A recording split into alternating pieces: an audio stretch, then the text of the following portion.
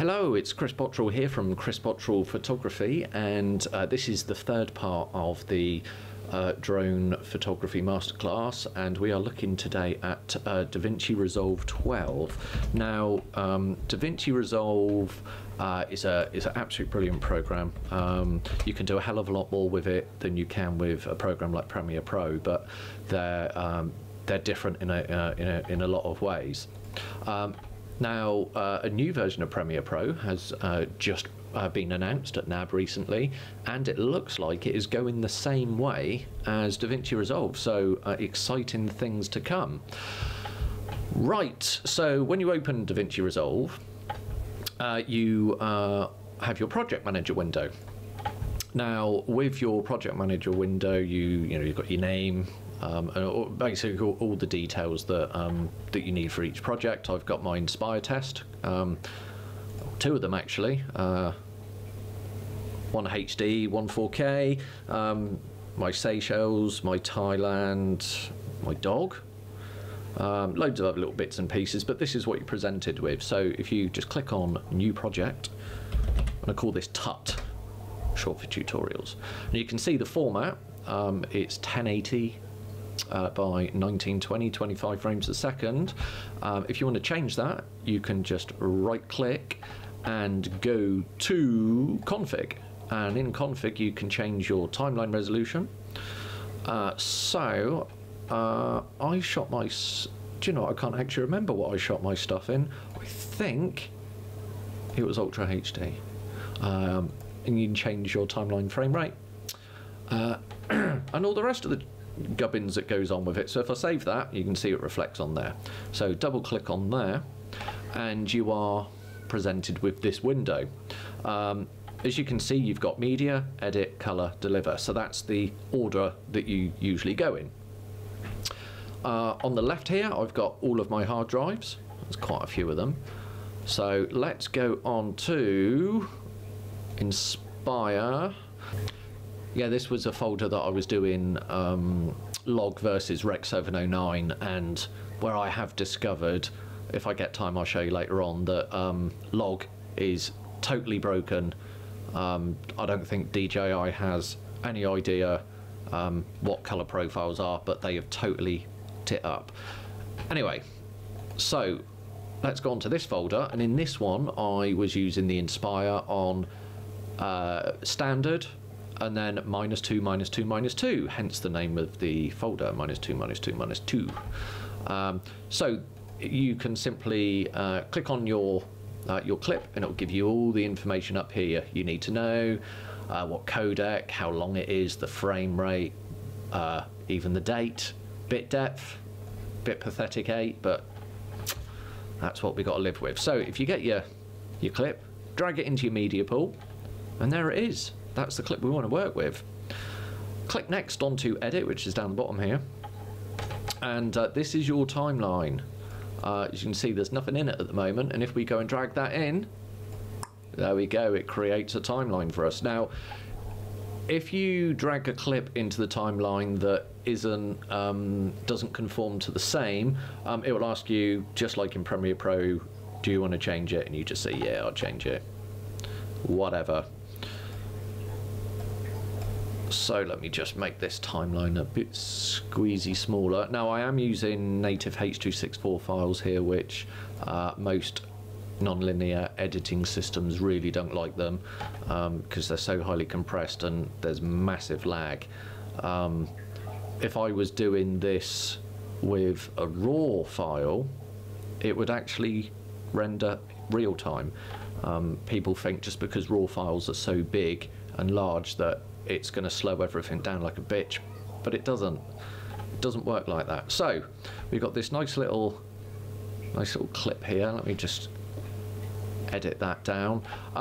You can, you've got your razor tool there if you want to cut. You can basically do most of the stuff that Adobe Premiere does, but it's Davinci Resolve is getting better as an editor. It's probably not quite as good as Premiere, but the next window, this is where it really shines. So you've got your color, and this is where things get really exciting.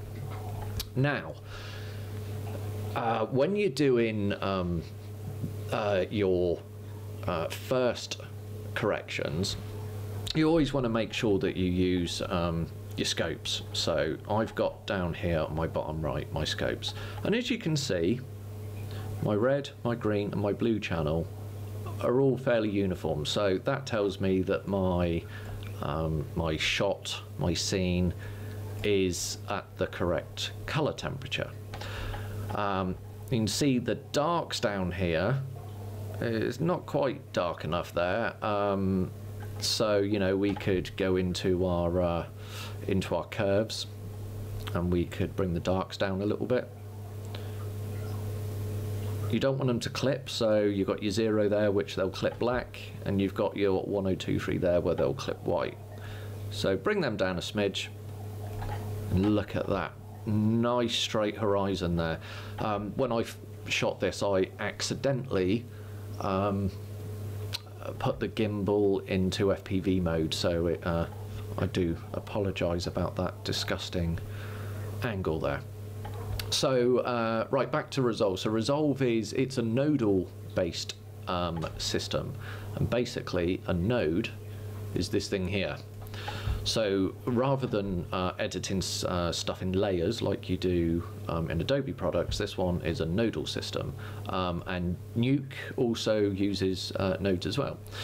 So I've done some corrections in this first node. So if you go up to nodes and go add serial node, there are many different types of nodes you can see here. If I was to do a correction in this node, let me just do something a little bit outrageous. So let's turn my shadows really blue. Okay. That is, you could call it a layer, even though it is a node. So it is just done it in that one, so it hasn't affected the whole thing. So if you want, you could basically just go and reset that node, or delete whatever you've done to it, and Bob's your uncle. So if you're feeling lazy, like I am sometimes, if you go to your primary wheels and you've got 1 and 2 down there, you can see that does your contrast, pivot, saturation, hue and luminance mix, and then on number 2 your highlights, color boost, shadows and midtone detail. If you go on to 1 and just quickly press auto, it does it for you. So you can see it is balanced everything very nicely. You can see the blues there, the midtones are a little bit lower. It's because of the sky, basically. So once you've conformed your video to correct lights, correct darks, and near enough correct midtones, you can then get on to doing your color correction. That's if you want to go any further. Now, over here on our primary wheels, we've got these 4. We've got lift, gamma, gain, offset. Basically, it's colorist terms for darks, midtones, highlights, and offset is basically, if I go up and down, you can see it offsets the image. They're good if you want to, say for instance, you want to warm up or make something a bit colder. So on the gain, you can make the highlights a little bit bluer, or the darks, if you want to sort of like warm them up a little bit, you can do that. If you ever want to reset these, click the reset button, and it goes totally back to normal again. So, and the next thing we're going to look at is LUTs, or lookup tables. They can be in a LUT format, or they can be in a cube format. I never add a LUT to my first node. I always add a serial node, and on that node, right click, and you can choose 1D input LUT, output LUTs, or a 3D LUT. I've got a massive library of loads and loads of different LUTs. I'll give you an example. If you're using a LUT, make sure it will say at the end of the LUT, it will say whether it's for log or whether it's for Rec 709. Now, the DJI Inspire shot in standard is Rec 709, so we want to choose that, and the moment you click on that, it gives you a classic, I think that was Fuji. Let me have a look. Yes, that was a Fuji film stock. Now, the same film stock, if you click on log, it looks a bit weird. It's not good. So yeah, you've got to just make sure that you pick the correct one. One of my favourites is Vision X Rec 709. I quite like that. It's quite a Instagram-y sort of look. It's pretty cool. Anyway, let me just delete that node a minute and we'll carry on. So yeah, you've got your primary colour wheels, and then you've got your primary bars, so you can do it in bar form if you want. And then you've got log, which if people know the difference between log and Rec 709, it's a slightly different way of doing it. But on your primaries, obviously you can change the hue, tint colours there, and you can also use these wheels here. So as I'm demonstrating, that is your darks. So if you want, you know, you can really dark something up if you want. And then you've got your mid-tones. I'll probably bring them down a little bit, actually give it a bit more of a punch. Highlights. You can see this is where the little 8-bit video doesn't do too well. It's in the highlights, but it's not bad. And then offset if you just want to push them up and down again. And then curves, I think most people are familiar with curves, how to use them. With Davinci Resolve you can choose your luminous, your RG and your B, and you can gang them all together or you can split them up. So I can just do my reds. Whoa, make that look a bit trippy. Do loads of really cool little stuff with them. And then you've got your qualifiers. Now qualifiers I'll come back to in a minute. And then you've got your power windows, your tracker, your blur, which is not just blur, it's actually sharpen as well. I discovered, you zoom all the way in, that this is plenty sharp enough as it is even on -2, -2, -2. It may be a tad bit over sharp, but this is a very, very sensitive sharpening system. So you just want to make sure that you're sort of like not too aggressive with it. So I'll just put a tad bit of sharpening on there, just there we go, just so you can see. So let's change this grass slightly. This is going to be the demonstration part. So we'll add a serial node, and we basically just want to select that grass. Now there's quite a few different ways we can do it. The first way is we can use a power window. Now you can either have a square, a circle, a line, or an arc. So you know you can draw it yourself. This one here, a box, so you can stick your box down and you can change all your angles of the box. Let's get rid of that one. The next one is line. No, that's the one I've just done. Silly me. It's this one, that's the one that I want. So this is like a pen tool that you would use in an Adobe product. So let me just add my serial node again. Right, so if I start, oops, bloody wrong one again. Power window, that's what I wanted, not a qualifier. Let's reset that qualifier. Power window, curvy curve. Right, here we go. So if I, bearing in mind I'm doing this quite quickly for a tutorial, as you can see in this window here, you can see that it's selected just what's in your power window.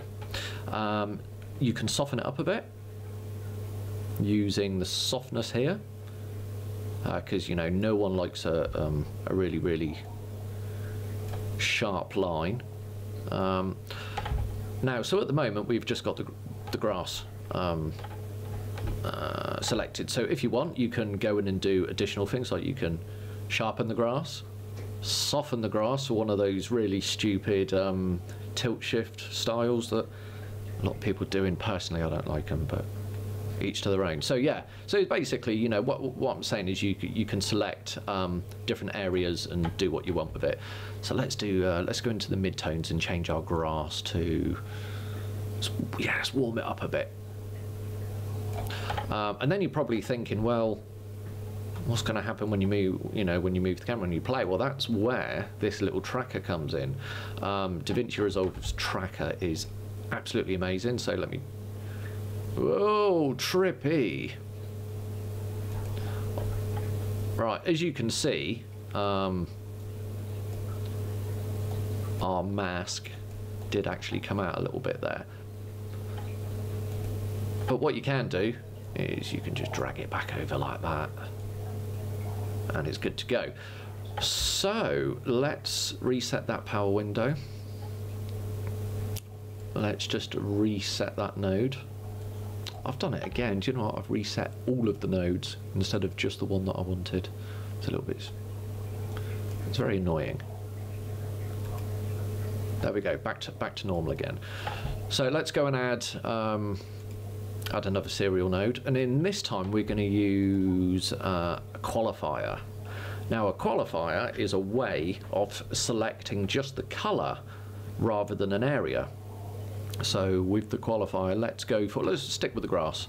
So if I get my little eyedropper tool here, select on the grass, and as you can see in my qualifier window, you can see just the grass is being selected, but there's bits of the grass that aren't selected, so we need to widen our range slightly. So you can widen your range here,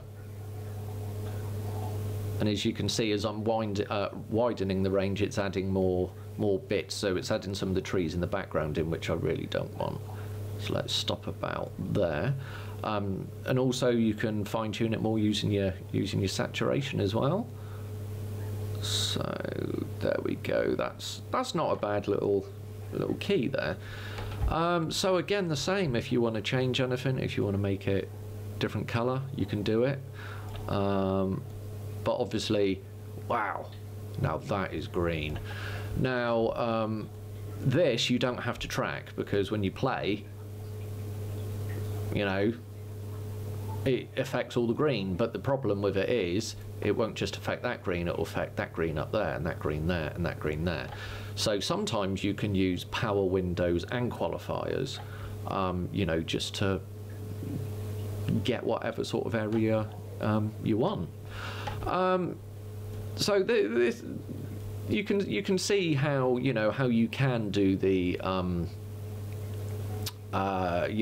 just get the tiniest little bits of detail in this. Let me just reset that one again. So to finish this off, I'm gonna do a little film grade on here. Yeah, I've been lazy and I've used the auto. I'm going to go and plug in, what shall I use? Let's go for Vision X Rec 709. There we go. So with LUTs, lookup tables, some people think that they're presets. They're not a preset. They're a stock emulation of, well, originally they were for stock emulations of different film stocks when moved over from film to digital. Theoretically, if you have got a Rec 709 conformed file, a video file, if you were to put that same LUT onto all the different ones, it should come out the same. Should, I say. You can see, yeah, the detail in that's pretty cool. Maybe a little bit sharp. LUTs don't actually or shouldn't come with any sharpening on them. I mean, if you make your own, you possibly could, but well, I don't know actually. Maybe they do, maybe they don't. Who knows? So now I'm getting what? Yeah, 24 frames a second. So near enough real-time play. With 4K video. Ignore all of the horribleness around there. It's just because it's such a small window. Now, once you've done everything you need to do, we'll go into more detail in another tutorial. You go to your last pane, which is Deliver, and in Deliver you can choose whether you want individual source clips or you want everything as a single clip. You can choose all your different codecs that you want to use. I always use QuickTime, and I usually go for something like uncompressed 10-bit RGB. You can choose your resolution, so you can downscale if you wish. You can change your frame rate if you like, and you can add it to queue. I'll ask you whereabouts you want to save it, so where's my Inspire? There it is. So press OK, and then you have it on the side. Press start render. I'm not going to press start render because it will slow my computer down and you won't be able to see what I'm doing. And that is it. That is a very, very, very, very basic look through for Davinci Resolve for drone videography.